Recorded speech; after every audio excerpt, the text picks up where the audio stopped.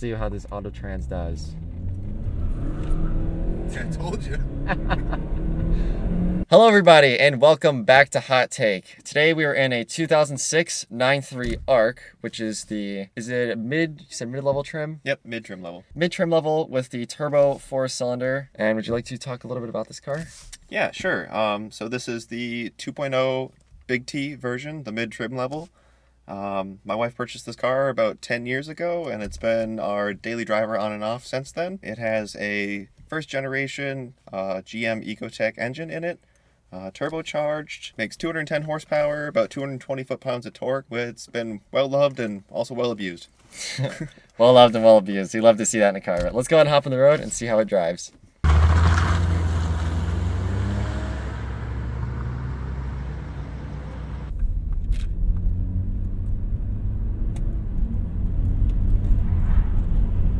Oh, it's got a good pep.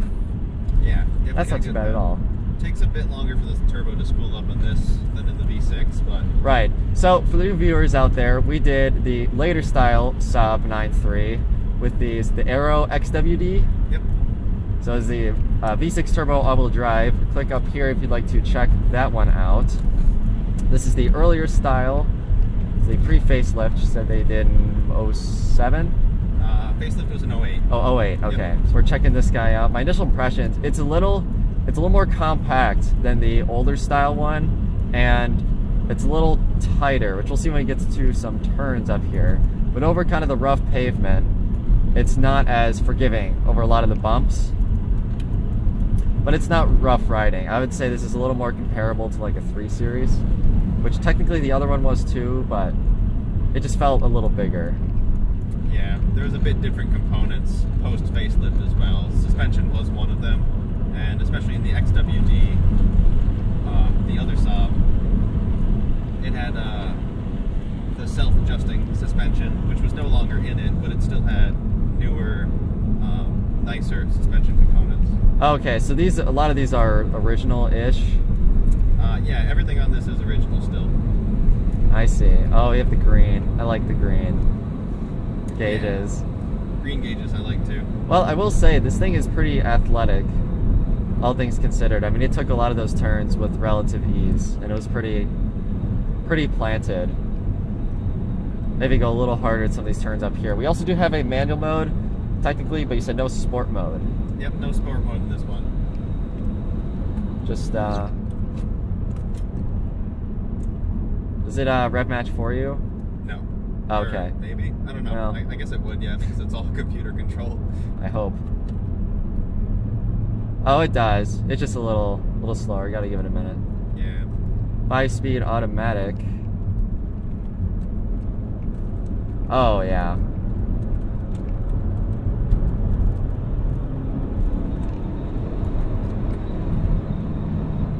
It's got good torque up there. Yeah, it has that nice kind of like mid-high RPM torque range, which is nice. Really wants you to rev it out. Yep.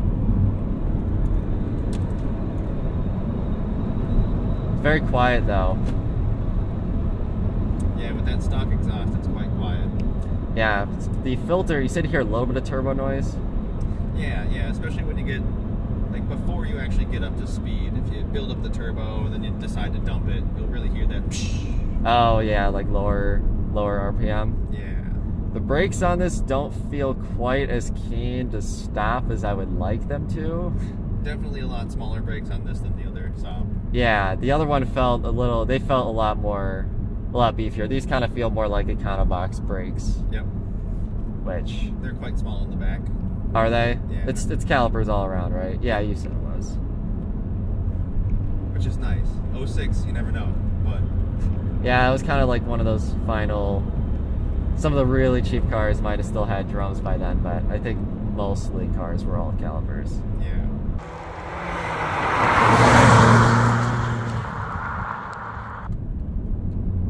And 210 is not a small amount of horsepower. No, and especially for the year, that was a good amount of horsepower. True. Yeah, like 210 now is no big deal. Back then, this thing was probably a little... And then even for the, like the Ecotec engines for GM, this is, I think, the highest horsepower they put on the first generation Ecotec engine. These Yeah. even went into the Cobalt SS with the supercharger, the Ion Redline with the supercharger. We'll try downshift. 3. So if I give it a little bit of revs, it'll kind of do it a little quicker. But yeah, that's kind of what I was trying to say earlier. Is you don't have to rev match, but if you're gonna like drop down for power wise or do like brake boost or something, you definitely rev match will help out in that aspect. I had to check again and make sure I was I was doing up for plus, up for plus. That's one of the best parts of the last video. Yeah, that was so embarrassing. I was like, come on, upshift. Oh no. But then I watched when you did the other BMW. The 5 Series? Yeah, the 5 Series. And I saw you do it on that one, and I was like, oh, it actually is backwards with the BMWs for that. Yes, it is. Let's see how this auto trans does. I told you.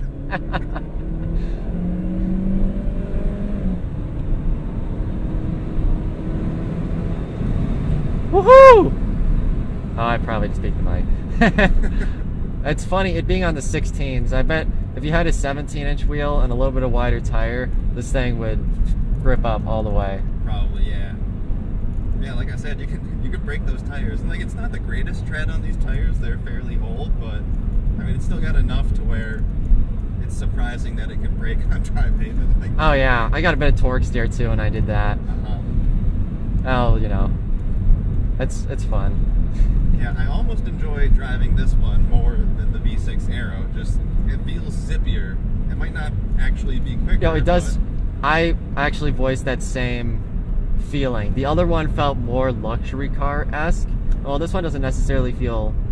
This one feels more like a cheap car with a tuxedo, as opposed to a proper luxury car. Right.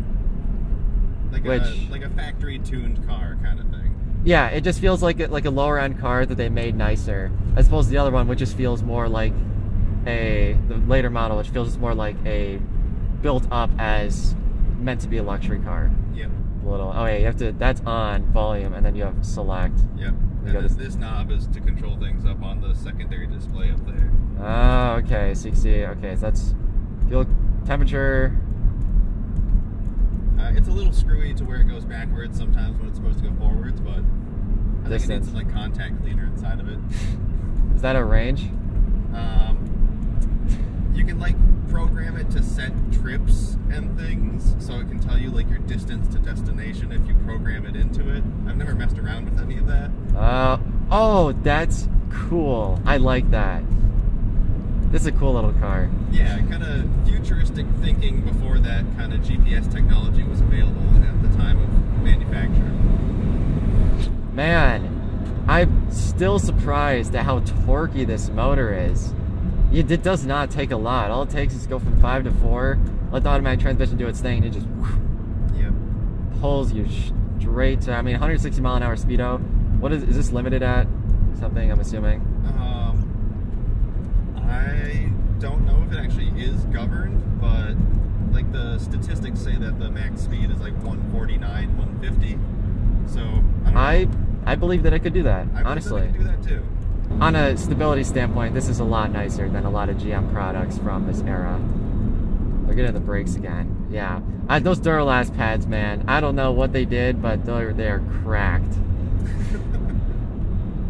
I said at the start of the video the brakes were not that good. You have to get into them a little bit. And that's probably just the pad compound. I don't know how they are stock. Or maybe, I don't know. Every aftermarket company I found has their own, pad. Right. But they're pretty good. If this is just stock brakes with an aftermarket pad, not bad.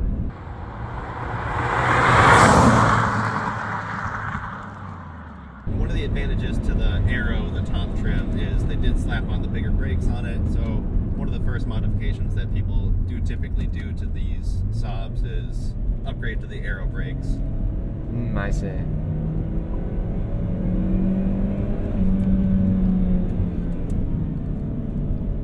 This is probably a third gear.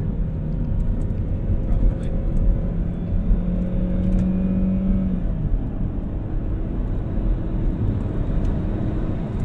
So you really gotta get it over 5 before you start hearing it. It's a very quiet engine. Yep, very quiet engine. Yeah, they did a good job with the stock exhaust on this.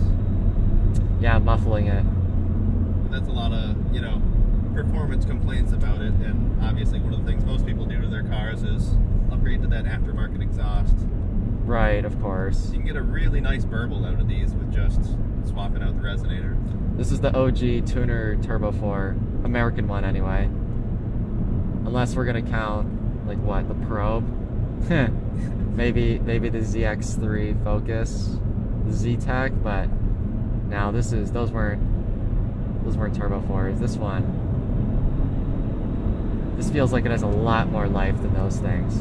People complain that, you know, the GM Saabs, they're not actual Saabs, and I've never really been in or driven any kind of older original Saabs that had fully built Swedish Saab engines in them, but this Ecotec engine was a collaboration between like GM here in Michigan, Germany, and still the functioning Swedish Saab company. So Saab still had a lot of say in the design and fashioning of the GM first generation Ecotec engine. So as far as I'm concerned, I think it still delivers like the older Saabs probably do. Right. And it's bulletproof like them too. Should say maybe that's why it was good. Hear that, Cobalt guys? You're not driving an American car. Right. Not fully, at least. Yeah, not entirely. Inspired by Saabs. You know, I watch a lot of Saab videos online, and it's not uncommon for people to get 26, 27 miles per gallon in these, usually with some like aftermarket tuning and stuff. But. Right. Oh man, I'm so sad I haven't been able to use the turn signals more. It's like kind of flimsy, but like it has a nice click. It does. And the blinker noise is a good noise too. Yeah, it is a good noise, not like an awful one. I don't know how you quantify that, but you know, whatever that's worth. Not awful blinker noise. Check. Exactly. I'll kind of roll it in second.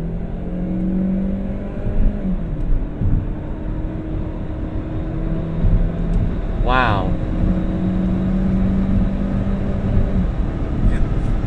The gearing is just as long as the 6-cylinder car. Oh yeah, because it's a 5-speed automatic. Yep. So that's why. Oh, bumped my head there. Yeah, so it's really just, it's missing that overdrive gear is what it is. If you had a 6 and then it was split up between more gears, that's what I thought was interesting with the 8-speed ZF transmission and the 5 Series. That one had 240. Power to weight's probably similar to this car because that car's a lot heavier. But that car would dust this car or a lot of other comparable cars just off of the gearing and the launch. So I'm gonna do like 60 miles an hour. I'm gonna do like the equivalent of what would be a kick down. You're at highway speeds, you gotta pass somebody, put your foot down. Wait for that boost. Yeah, and then there you go.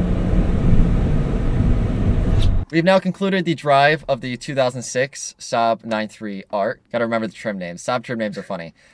Overall, it was a great experience. This car was fun. It was sporty. It handled great in the corners. Brake pedal feel was pretty solid. The engine was peppy. I was pleasantly surprised by the 4-cylinder torque. Even with the longer 5-speed gearing, it was still plenty to keep up with the car. And overall, I would say compared to the 6-cylinder car, it was not a bad experience. I would not tell somebody that they need the 6-cylinder to have fun in one of these cars. Definitely not. Saab 4 cylinders for the win. Yeah, absolutely. Is there anything else you want to say about this car? Drive one if you can. You know, they're still available and they're great cars. All right, and with that, we will give it a score. Firstly, the daily scores. Utility. This Saab is comfortable enough and has a fair amount of space. Trunk space is adequate and you can pass skis through them. Rear seat room is not that great though, even for a small sedan. I'm more comfortable in an E46 coupe than in the back seat of this thing, which is a pretty low point for this car. That said though, I'll still give it a 4.5 out of 10. Everything else about it is pretty solid. Features. You get the same cool cup holders you get in the later style Saab 9.3s, which are a personal favorite. You have a decent stereo, power seats, and a cool little trip distance set for your trips. Materials are a little cheaper, but you still get leather seats and some soft touch plastic. Frankly, I've seen worse from a car from its era. I'll give it a 4 out of 10. The EPA rates this car at 22 combined, which I found to be pretty accurate even while performance driving, so it gets a 5 out of 10. This totals us up to 13.5 out of 30 for our daily scores. Cool factor, it isn't anything special and frankly it fits in with traffic, so it gets 3 out of 10. But I think that's a good thing, and the context of this car. More on that later. Driver's feedback. The pedal feel is nothing special, good or bad. Steering feel was pretty good, and the car handles pretty nicely. I'll give it a 4 out of 10. Acceleration. This car goes from 0 to 60 in about 8 seconds, which is pretty slow. This would give it a 1 out of 10 normally, but it picks up a lot in the top end, so I'll bump it up to a 2. This totals our weekend scores to 9 out of 30. Should you buy it? I think you should. These cars are still really cheap. Circling back from earlier, this is an unknown car in the car world. Honestly, I would not have given it a second glance had I not driven it. These can still be had for $5 grand in nice shape, which is a great value. 210 horsepower with potential for more. Reliability, inexpensive to run, feels sporty, looks kinda cool. Honestly, what more could you ask for? I think this is the perfect first car or an enthusiast daily if you want something nice and don't have a lot of money. I'm gonna give it a 12 out of 15, putting it here on our list. I think this fits in right where it should. Not quite as good as a lot of the other cars on here, but the value proposition is certainly there. It would score higher in the should you buy it, but it is an aging Saab after all. Most parts are easy to find, but you have a few quirks like the fiber optic audio cables, random impossible to find electronics, and other parts no longer made anymore that will become harder and harder to find as it gets older. At the end of the day, it's not anything special. Just a cheap, fun car to drive, which nowadays is pretty few and far between. If you're in the market for an inexpensive enthusiast sedan, I think this car is worth a shot. So the easiest way to tell the trim levels on a Saab 9.3 is just to look at the 2.0 badge. If it has a lowercase t, then it's the base model linear trim. If it has a capital T, then it's the mid trim level or the arc. And if it has a capital T with an arrow, then it's the highest trim level, the arrow. Never knew that. Now you can tell your Saabs apart.